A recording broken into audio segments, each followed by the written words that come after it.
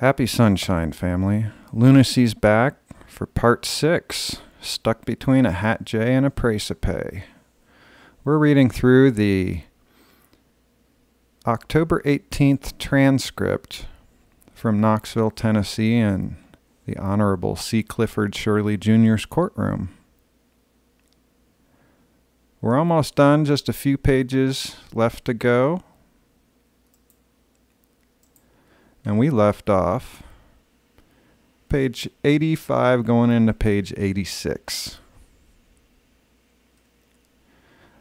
The judge is asking Anne-Marie Svolto, and is it your understanding that it's my duty to follow the law of the Sixth Circuit? Yes, it is. Okay, thank you. Thank you, says Anne-Marie. Judge says, all right. Mr. Jarraf, response to that? I don't know if this is a typo or if he actually referred to Heather as Mr. I'm not quite sure. Are you familiar with the Pryor case? U.S. v. Pryor. I can give you the site if you'd like it. No, replies Heather. I'm familiar with all that. Do you agree, replies the judge, that it's that it's part of my obligation to follow the rulings of the Superior, the court above me, the Court of Appeals, the Sixth Circuit? Heather's reply is, I am familiar with every case that Anne-Marie Svolto cited. I didn't ask you that, says the judge. I asked you about matters such as stare decisis, precedent, things like that. That I'm supposed to follow the law when they say what the law is, right? I'm familiar with that, replies Heather.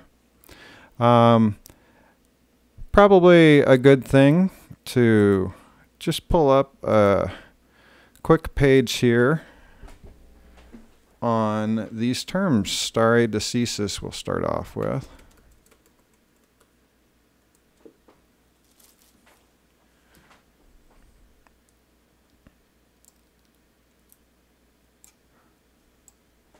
Okay.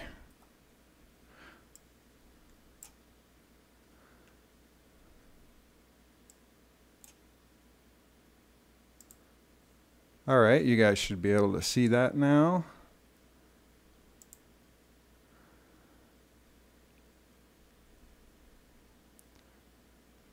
Stare decisis is a doctrine or policy of following rules or principles laid down in previous judicial decisions, unless they contravene with the ordinary principles of justice.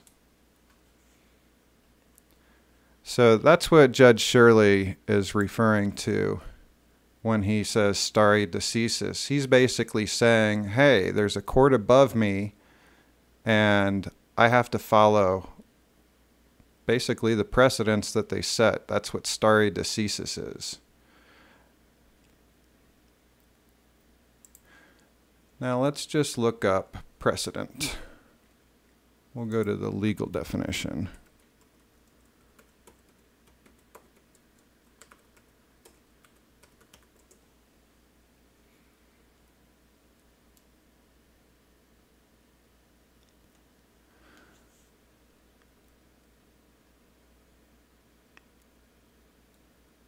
Okay. We'll go to definitions.uslegal.com.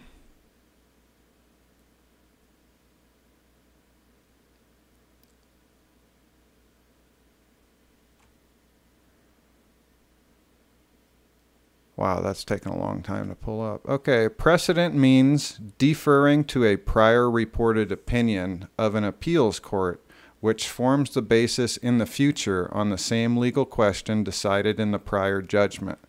The requirement that a lower court must follow a precedent is called stare decisis. So this is what the judge is talking about right here. See if I can make this a little bigger for you guys. All right.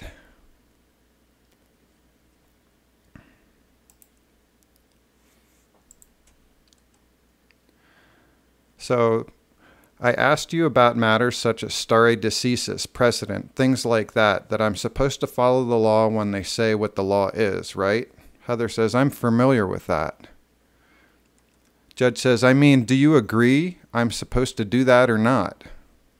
Heather says, please, just make your declarations, and then I'll respond to make my response that you had asked me for. So as far as you asked me, do I have a response? I went to start, and then you started in about prior. Judge says, well, I meant your response to that last part, to the prior case. Do you have a response to that? I have a response to, she talked about the sovereign citizen. The Constitution as well was brought in because she declared that she's relying on her written statements, correct? Yes, but, Heather cuts him off. So as far as sovereign citizen, I cancel that. That's an oxymoron to begin with. I'm not a citizen. The judge says, you're not a citizen? Heather continues, or a sovereign. Sovereign requires someone underneath you to rule. And I'm going to pause right here, and you can see that right in the middle or the end of the word sovereign is the word reign. And that goes with rule. So that you can rule them. I'm not a sovereign. I'm not a sovereign citizen. I don't even know what that means. I'm not a constitutionalist, or is she even limited to me being am I myself and Mr. Randall Bean as being human? What is it? A bled, and let me refer to that. Let me read through this again. I'm not sure what she's trying to get across in this last part. I understand the sovereign citizen part.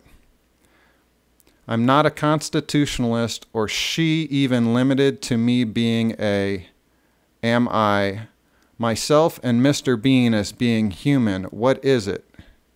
A bled, and let me refer to that. Well, maybe she clears it up coming down here.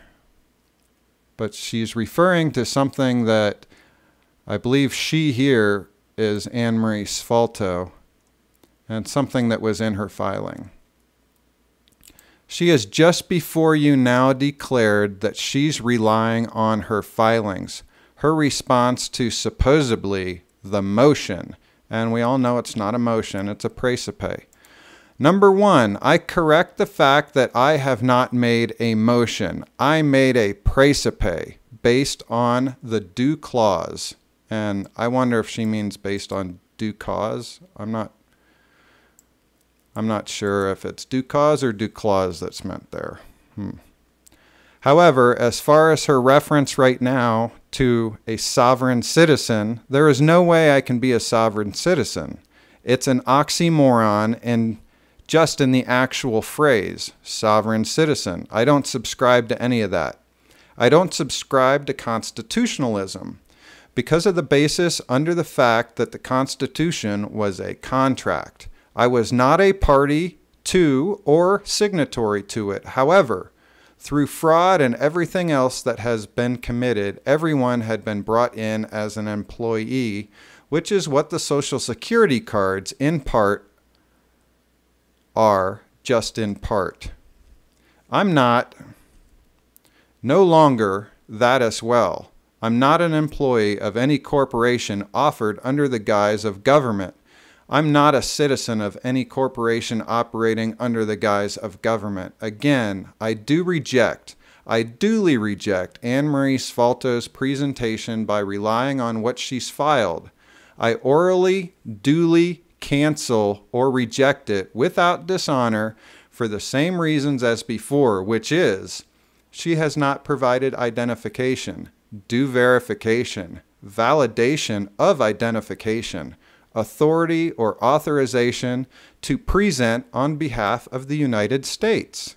And in response to everyone here, the record is still void of anyone's due verification and validation of identification, authority, authorization to present on behalf of, in this case, Anne-Marie Svolto and Cynthia Davidson, to be able to present for the United States. As far as C. Clifford Shirley Jr. presenting on behalf of, not sure, Eastern District of Tennessee, United States, but that is the title you have.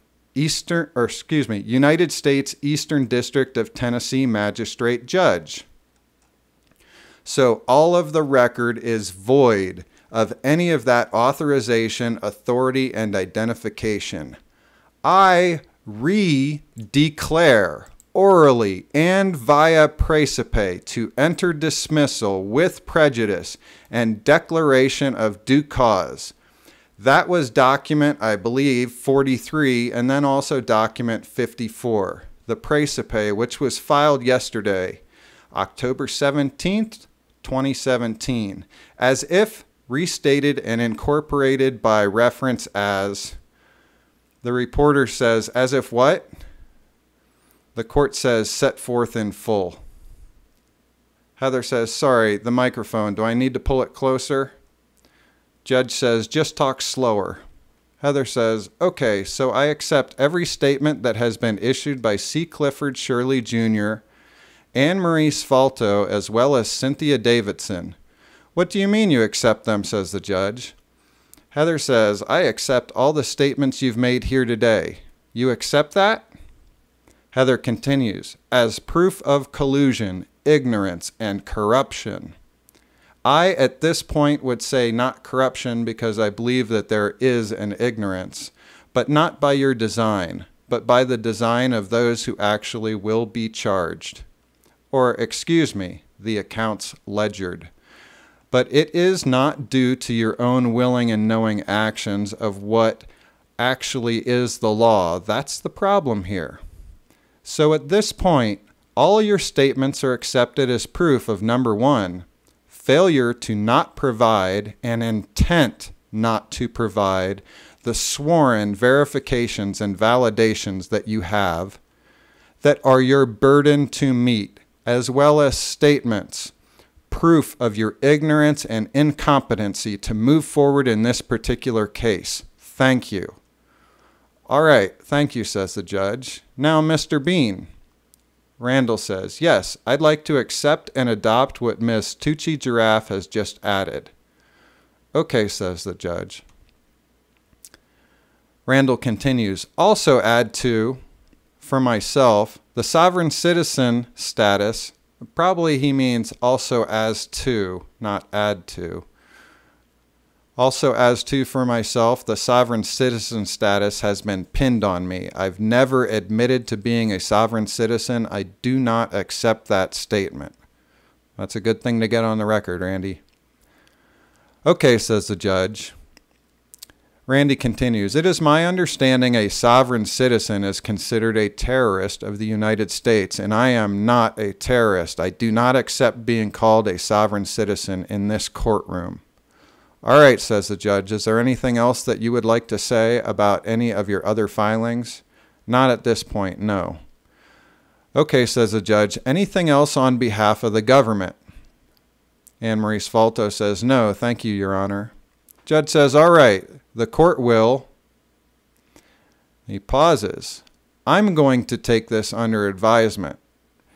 Interesting that he changes, instead of the court will take this under advisement, he is now saying that he himself is taking this under advisement. Ordinarily, I would say I would rule on the filings. Little difference here since Ms. Jarraf asked me not to do that because it's specifically not a motion, but rather an order to me to do something. So I'll just have to take that under advisement, give it my due consideration, and I will issue a ruling in any event and will decide what to do going forward in this matter. All right. There being nothing further, court stands in recess till the trial resumes this afternoon. All rise, says the courtroom deputy. This honorable court stands in recess. These proceedings were adjourned at 11:24 a.m. And then we've got the certificate of the court reporter, Rebecca Lockwood. All right. Well, there you have it, family. That's the end of the Praecipe transcript. And what a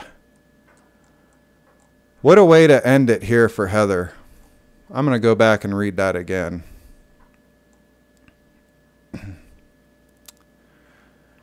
Okay, so I accept every statement that has been issued by C. Clifford Shirley Jr., Anne Marie Svolto, as well as Cynthia Davidson. What do you mean you accept them, says the judge. I accept all the statements you've made here today. You accept that? Asks the judge. Heather says, as proof of collusion, ignorance, and corruption. I, at this point, would say not corruption because I believe that there is an ignorance, but not by your design, but by the design of those who actually will be charged. Or, excuse me, the accounts ledgered. But it is not due to your own willing and knowing actions of what actually is the law. That's the problem here. So at this point, all of your statements are accepted as proof of, number one, failure to not provide and intent not to provide the sworn verifications and validations that you have, that are your burden to meet, as well as statements, proof of your ignorance and incompetency to move forward in this particular case. Thank you. That's a pretty potent way to close out your position. All right. Well, I love you guys an awful lot. Thank you so much for leaving all the comments and the emails. If you've got any love, light, or links for me, send them to lunacy, Lunasee, at protonmail.com. You know, today being November 11th, it is 11/11. And it being 2017, well, when you work that year out numerologically, it becomes a 1. So we're really 11/11/1 right now. That's an awful lot of 1s going on today. So how fitting is it that we close out 11/11/1 with Heather's final declaration to the Eastern District of Tennessee, the Honorable C. Clifford Shirley Jr.'s courtroom. That was pretty potent for me. And I've noticed that I'm on the edge of my seat too. There's more than just Terry Lester on the edge of their seat. So while we're on the edge of our seat, we are making direct observations, and we are noting that the behavior that comes from the court, it's not really about words anymore. It's about behavior. What do they present us to look at going forward next? And that is going to be a window into exactly who they are. And that is why we're all on the edges of our seats. So let's all hold a high vibration. Let's all imagine what it's going to feel like, the ease rushing into our lives when we have unwound this rat's nest of deception, unconscious ignorance, willful ignorance, and ego. Peace out. I love you.